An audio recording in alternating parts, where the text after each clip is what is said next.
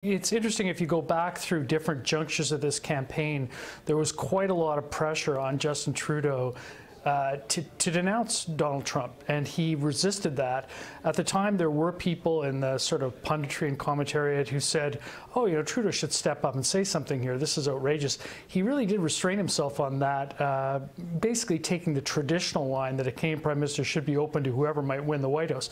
Boy, that is looking smart right now. It would have been extraordinarily awkward if he had given into that pressure to make anti-Trump comments when you know, it looked like it was the sort of, in some ways, the safe thing to do.